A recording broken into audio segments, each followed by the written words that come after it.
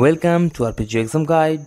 এই ভিডিও হচ্ছে আমাদের হিস্ট্রি জিকে পার্ট 3 এবং হিস্ট্রির অন্য সমস্ত পার্টের ভিডিও যদি আপনি না দেখে থাকেন অবশ্যই আমাদের চ্যানেলে গিয়ে সেগুলো দেখে নিন এবং পরবর্তী সমস্ত ভিডিও দেখার জন্য অবশ্যই আমাদের চ্যানেলকে সাবস্ক্রাইব করে নিন। তো চলুন শুরু করা যাক। প্রশ্ন: কত সালে কলকাতা ও ডায়মন্ড হারবারের মধ্যে টেলিগ্রাফ চালু হয়? Option A 1905, B 1853, C 1920, D 1851। এই প্রশ্নের উত্তর হবে অপশন ডি 1851। তখন British east India company Kolkata ও ডায়মন্ড হারবারের মধ্যে টেলিগ্রাফ লাইন চালু করে শুধুমাত্র নিজেদের ব্যবহারের জন্যই। এর পরের প্রশ্ন: কত সালে কলকাতা ও আগ্রার মধ্যে টেলিগ্রাফ লাইন চালু হয়? Option A 1905, B 1853, C 1920, D 1851। এই প্রশ্নের উত্তর হবে অপশন বি 1853। এর আগের প্রশ্নে আমরা জানলাম যে ব্রিটিশ ইস্ট ইন্ডিয়া কোম্পানি সর্বপ্রথম টেলিগ্রাফ লাইন চালু করে কলকাতা ও ডায়মন্ড হারবারের মধ্যে।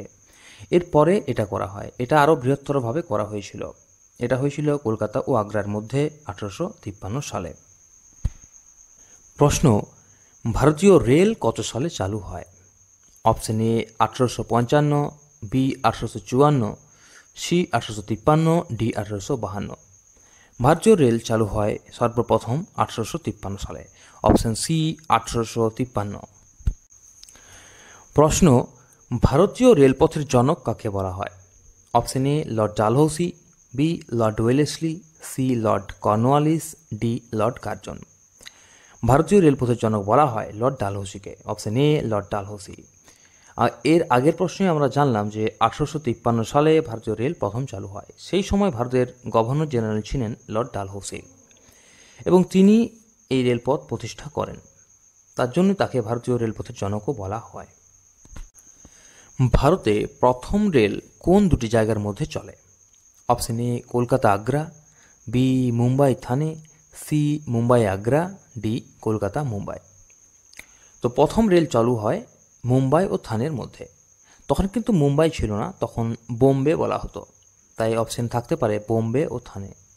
তো এটাই 1853 সালের যে রেল চালু হয় তখন এই দুটো স্টেশনের মধ্যে ট্রেন চালু হয়।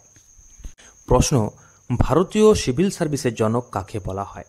Option A Lord Dalhousie, B Lord Wellesley, C Lord Cornwallis, D Lord Curzon. এই প্রশ্নের উত্তর হবে option C Lord Cornwallis. Lord Cornwallis ভারতের সিভিল সার্ভিস প্রবর্তন করেন এবং তার জন্যই তাকে ভারতীয় সিভিল সার্ভিসের জনক বলা হয়। প্রশ্ন: কে প্রথম ভারতীয় আইসিএস হয়েছিলেন? মানে ইন্ডিয়ান সিভিল সার্ভিস যখন চালু হয় তখন প্রথমে শুধু ব্রিটিশরাই এতে অংশগ্রহণ করতে পারত, কিন্তু পরে এতে ভারতীয়রা যখন অংশগ্রহণের সুযোগ পেয়েছিল তখন প্রথম ভারতীয় হিসেবে আইসিএস কে হয়েছিলেন? Option A Subhash Chandra Basu, B Vidyasagar, C Satyendranath Thakur, D Satyendranath Basu. তো এই প্রশ্নের উত্তর হবে অপশন সি সত্যেন্দ্রনাথ ঠাকুর। ইনি রবীন্দ্রনাথ ঠাকুরের দাদা ছিলেন।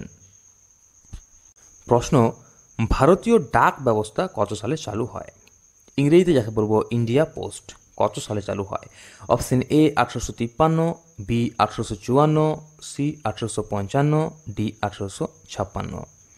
ভারতীয় ডাক ব্যবস্থা চালু হয় 1854 সালে।